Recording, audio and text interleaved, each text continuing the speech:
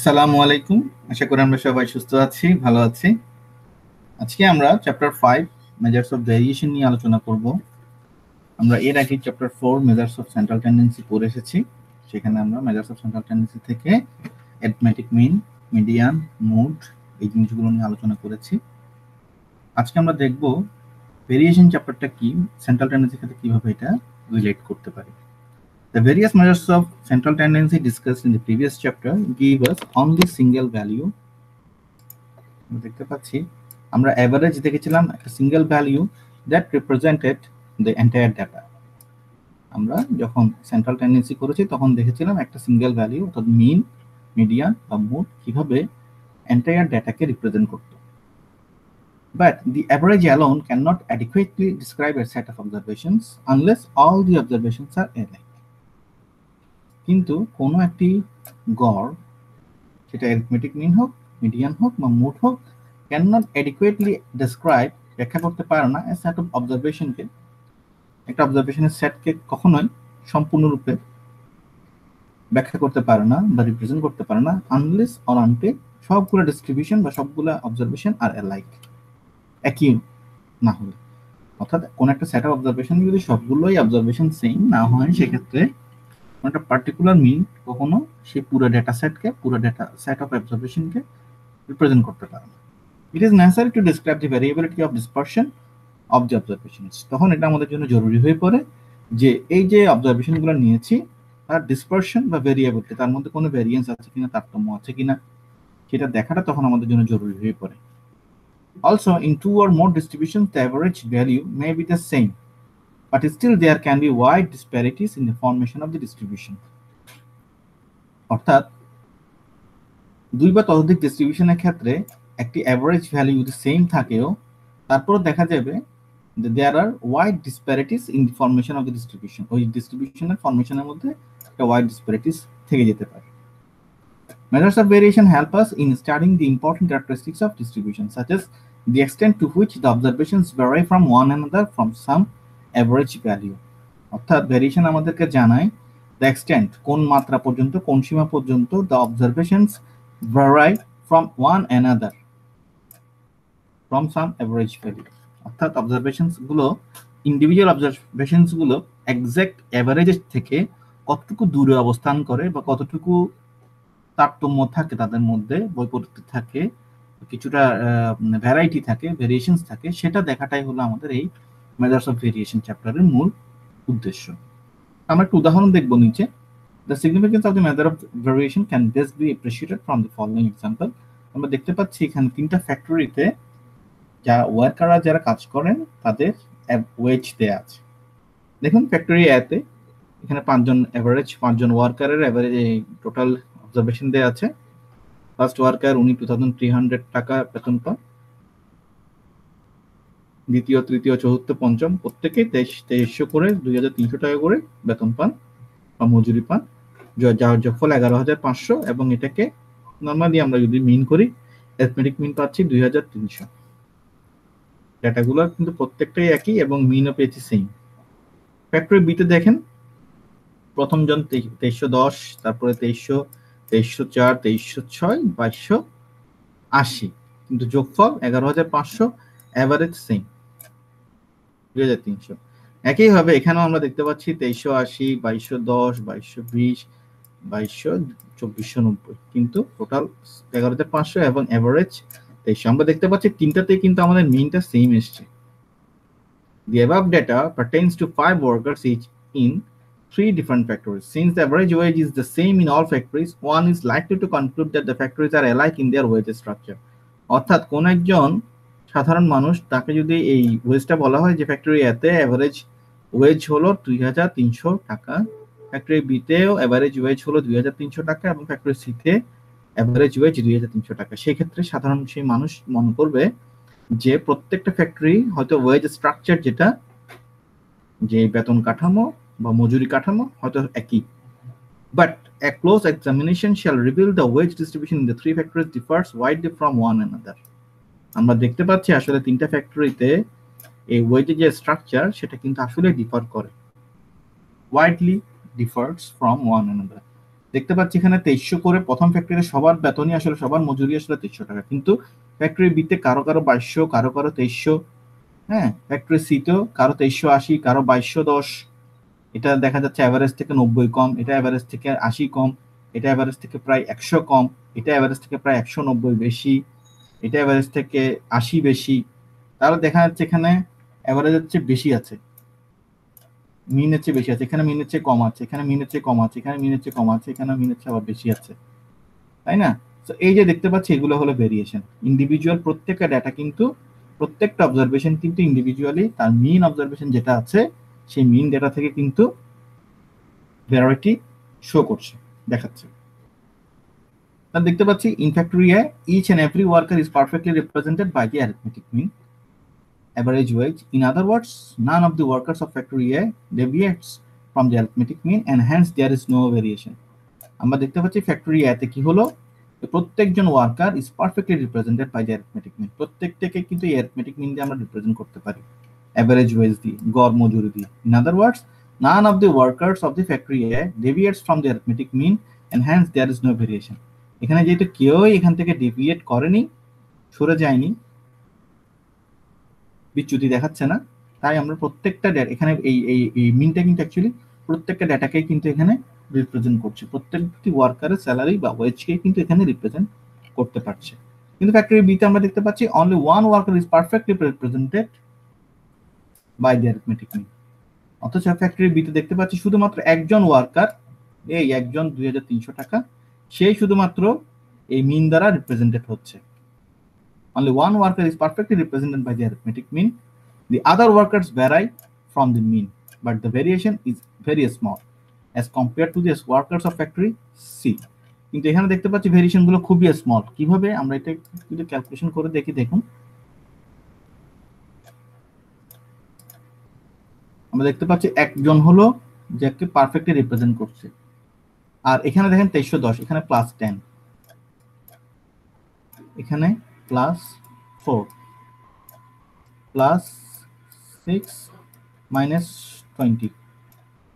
আবার এখানে দেখেন ফ্যাক্টরি সি তে কিন্তু 2300 টাকা ডিফারেন্স কি +80, তাহলে +10 +80, এখানে 2300 কোনো ডিফারেন্স নাই, নো ডিফারেন্স। এখানে 2210 -90, এখানে 2220, তাহলে -80, অর্থাৎ মিন থেকে তা 80 কম এই ডেটাটা। আর 2200 এটাও -80, এখানে প্রায় 190 প্লাস 190 প্লাস 190। তাহলে দেখা যাচ্ছে এখানের মধ্যে ডেটাগুলোতে কিন্তু অ্যাকচুয়ালি কি আছে, তারতম্য আছে, আমরা দেখতে পাচ্ছি তারতম্য আছে, হ্যাঁ ডেভিয়েট করছে, ডেভিয়েশন আছে, ভেরিয়েশন আছে। কিন্তু এটা দেখুন +10, অর্থাৎ মিন থেকে 2310 বেশি ইন্ডিভিজুয়াল অবজারভেশনে, এখানে +80 বেশি, -90, -80, -80, +190। কিন্তু এই যে আমরা এখানে স্পষ্টত দেখতে পাচ্ছি এখানে ডেভিয়েশন দুটোতেই আছে, ফ্যাক্টরি বি এবং ফ্যাক্টরি সি তে। ফ্যাক্টরি বি তে 2300 টাকা একজন কিন্তু রিপ্রেজেন্ট করছে একজনকে, ফ্যাক্টরি সি তে তেমন কেউ নাই। ফ্যাক্টরি বি তেও কিন্তু কি রিপ্রেজেন্ট করছে না বাকি চারজনকে। তারপরও এখানকার ভেরিয়েশনটা দেখেন, এখানে +10, +4, +6, -20। এখানে যে ভেরিয়েশনের মাত্রাটা, এটার তুলনায় এখানে ভেরিয়েশনের মাত্রা অনেক বেশি। দেখুন প্রথম ডেটাটা 2380, এটা 2300 থেকে প্রায় 80 বেশি, 2210 প্রায় 90 কম, 2220 80 কম, 2200 প্রায় 100 কম। এখানে একটু ভুল হয়েছে, এটা ক্যালকুলেশন করে দিই, এখানে -80, এখানে -100। তাহলে আমরা দেখতে পাচ্ছি এখানে যে পার্থক্যগুলো, এই যে এখানে যেটা বলছে very small, variation is very small as compare to the workers of the factory C. অর্থাৎ ফ্যাক্টরি সি এর তুলনায় এখানে ভেরিয়েশনটা তুলনামূলক ফ্যাক্টরি বি তে কম। Thus, we find there is no variation in the wages of workers in factory A. Factory A তে আমরা কোনো difference পাচ্ছি না, perfectly all right, but there is very little variation in factory B, but the wages of workers of factory C differ most widely. তাহলে আমরা দেখতে পাচ্ছি factory A তে কোনো ভেরিয়েশন ছিল না, ফ্যাক্টরি বি তে little variance, only little variance, very little variance বা ভেরিয়েশন, কিন্তু ফ্যাক্টরি সিতে মোস্ট ওয়াইডলি ডিফার করতেছিল বা ভেরিয়েশনটা হিউজ, অনেক বেশি ছিল। তাহলে for the student of social science the mean wedge বা বিজনেস সোশ্যাল সায়েন্সেরই অংশ, the mean wedge is not so important as to know how this wages R distributed. তাহলে আমরা দেখতে পাচ্ছি শুধুমাত্র মিন ওয়েজটা অতটা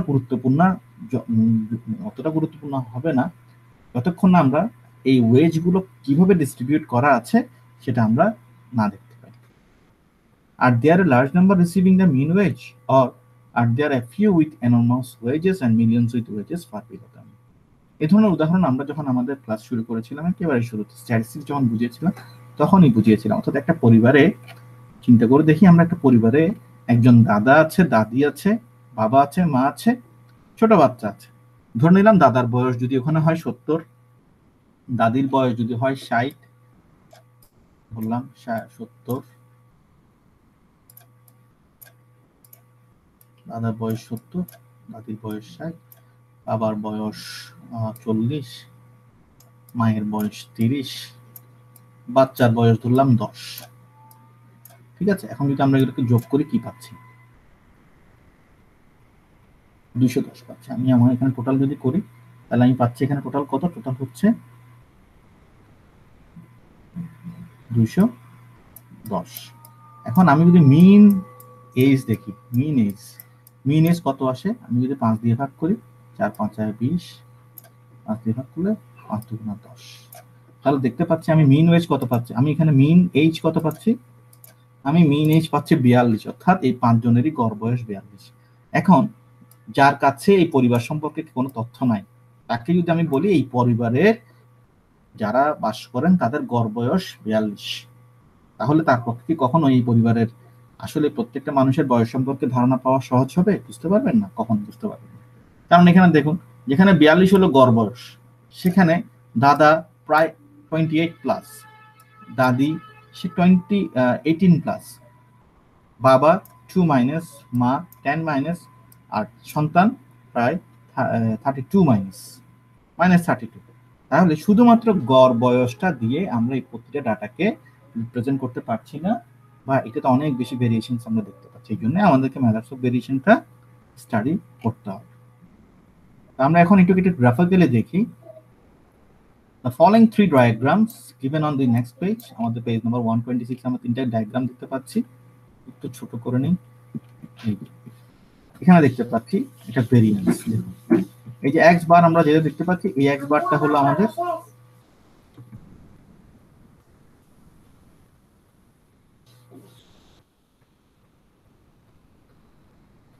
আমরা এখানে দেখতে পাচ্ছি, এই যে দেখুন প্রথম চিত্রটাতে ডায়াগ্রামে এই দেখুন এটা হলো মিন, আমাদের এটা হলো অ্যারিথমেটিক মিন, প্রত্যেকটা অ্যারিথমেটিক মিন, এখানে দুটো অ্যারিথমেটিক মিন, এখানে একটা অ্যারিথমেটিক মিন। আমরা একটু দেখি কি বলছে। The two diagrams to two curves in a diagram A represent two distribution with the same mean but different variation. দেখুন আমরা প্রথম ডায়াগ্রামে এখানে দুটো কার্ভ দেখতে পাচ্ছি। একটা কার্ভ একটু পিকে আছে, হাই এটুকু তো উঠেছে, আর একটা কার্ভ এখানে শেষ, এখানে উঠে সে বেল শেপের হয়ে গিয়েছে। কিন্তু এই কার্ভের মুডটা বেশি, কার্ভের মুডটা কম। বাট এখানে দেখুন দোনোটারই কিন্তু এটার কিন্তু ভেরিয়েশনটার তুলনায়, এটার ভেরিয়েশনের তুলনায় এটার বেশি ভেরিয়েশন অনেক বেশি, এটার ভেরিয়েন্সটা অনেক আমরা দেখতে পাচ্ছি অনেক বেশি। এই দুটো এই সুষম বন্টন নেই। তাহলে এখানে দেখতে পাচ্ছি আমরা কি, এখানে দেখতে পাচ্ছি মিনটা দুটোরই কিন্তু সমান, মিনটা দুজনের কিন্তু এই সেম পয়েন্টে আছে, মিনটা এই সেম পয়েন্টে আছে, কিন্তু দুটোরই কিন্তু ভেরিয়েশন সেম না। এটা সুষম বন্টন হয়েছে, এটা তার চেয়ে তুলনামূলক কম সুষমভাবে বন্টন হয়েছে, ভেরিয়েশনটা ডিফারেন্স। কিন্তু নিচের দুটো কার্ভ ডাইমেনশন বিটা আমরা দেখতে পাচ্ছি কি, the two curves in B represent two distributions with same variations but with unequal mean. দেখুন এখানে দেখতে পাচ্ছি আমরা দুটোরই ভেরিয়েশন সেম, দেখুন এই পিকটা দেখতে পাচ্ছি আমি, দুটোরই ভেরিয়েশন সেম, কিন্তু মিন কিন্তু কি, দুটার মিন দুই জায়গায়, এটার মিন x1 বার, এটার মিন x2 বার, এই দুইটা পয়েন্ট আলাদা point. R finally C represents two distributions with unequal mean unequal variation. R 3 number দেখতে পাচ্ছি এখানে ভেরিয়েশনটাও দেখতে পাচ্ছেন, দেখুন এটা কতটুকু ওয়াইড এরিয়া, এখানে দেখুন ভেরিয়েশনটা কত বেশি, আর এটার ভেরিয়েশনটা দেখুন তুলনামূলক একই এরিয়াতে কত ছোট, কিন্তু দুটোর মিনও কিন্তু আবার আলাদা। অর্থাৎ এই দুটো এই সি ডাইমেনশনের ক্ষেত্রে আমরা দেখতে পাচ্ছি কি, সি এর ক্ষেত্রে, সি ডায়াগ্রামের ক্ষেত্রে দুঃখিত, সি ডায়াগ্রামের ক্ষেত্রে আমরা দেখতে পাচ্ছি দুটোর মিনও আনইকুয়াল, দুটোর ভেরিয়েশনও আনইকুয়াল। তাহলে আমরা আমরা দেখতে পাচ্ছি একই মিন ডিফারেন্ট ভেরিয়েশন, ওকে, সেম ভেরিয়েশন ডিফারেন্ট মিন, আবার ডিফারেন্ট ভেরিয়েশন ডিফারেন্ট মিন, তিনটা অপশনই এখানে হতে পারে, possible. So the measures of central tendency R therefore insufficient. এই জন্য আমরা যেটা মেজার্স অফ সেন্ট্রাল টেন্ডেন্সি করছি সেটা ইনসাফিসিয়েন্ট, অপর্যাপ্ত। So we must be supported and সাপ্লিমেন্টেড with other measures. আমাদেরকে তাই কি করতে হবে, অন্যান্য মেজারগুলো আমাদেরকে দেখতে হবে। In this chapter we shall be specially concern with the measures of variation. আমরা অ্যাকচুয়ালি এই চ্যাপ্টারে মেজার্স অফ স্প্রেড বা ভেরিয়েশন বা ডিসপারশনটা দেখব। সো আমরা একটু দেখে নেই। Measures of variation is designed to state the extent to which the individual measures differ on an average from the mean. ঠিক আছে, আমরা এখানে দেখব কি মেজার্স অফ ভেরিয়েশন আমরা দেখব, এটা ডিজাইন করা হয়েছে এমন ভাবে টু স্টেট দ্য এক্সটেন্ট, কোন সীমা পর্যন্ত, কোন ডিগ্রি বা মাত্রা পর্যন্ত, টু হুইচ ইন্ডিভিজুয়াল মেজার্স, অর্থাৎ প্রতিটি অবজারভেশন, প্রতিটি ডেটা তার মিন থেকে কতটুকু দূরে অবস্থান করে, পজিটিভলি অর নেগেটিভলি। শুধু আমরা পার্থক্যটা দেখবো, আমরা এখানে ডিসপারশন বা বিচ্যুতিটা দেখবো। We shall be interested in the amount of the variation or its degree, but not in the direction.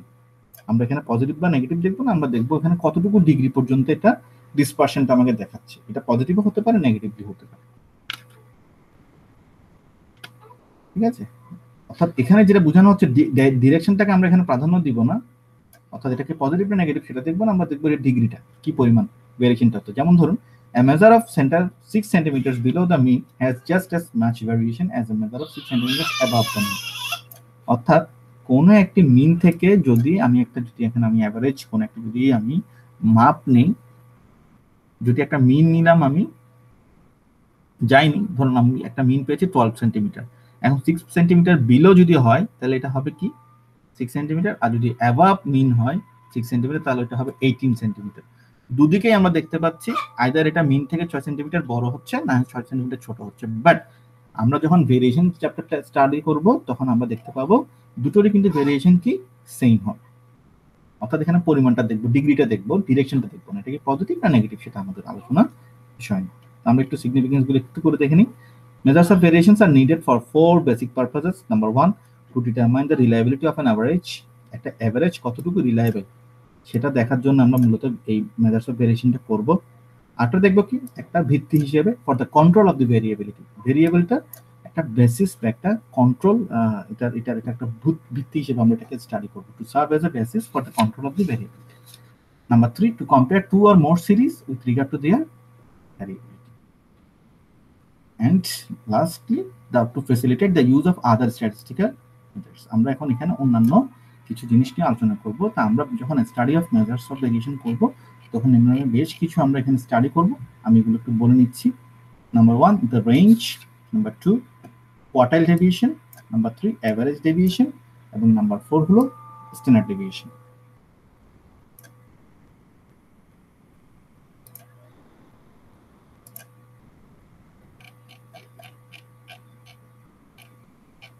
এই ছিল আমাদের ইন্ট্রোডাকশন টু ভেরিয়েশন। আশা করি আমরা এই ক্লাসটিতে আমরা ভেরিয়েশনটা কি, কেন করতে হয় এবং ভেরিয়েশনটা কত প্রকার সেই বিষয় নিয়ে জেনেছি। আমরা আমাদের পরবর্তী ক্লাসে, পরবর্তী লেকচারে আমরা মূলত আলোচনা করব রেঞ্জ, কোয়ার্টাইল ডেভিয়েশন এবং এভারেজ ডেভিয়েশন নিয়ে। আশা করছি আমরা সবাই ততক্ষণ সুস্থ থাকবো, ভালো থাকবো। সবাইকে লেকচারটি দেখার জন্য, শোনার জন্য অনেক অনেক ধন্যবাদ জানিয়ে লেকচারটি এখানে শেষ করছি। সবাই সুস্থ থাকবেন, ভালো থাকবেন। আসসালামু আলাইকুম।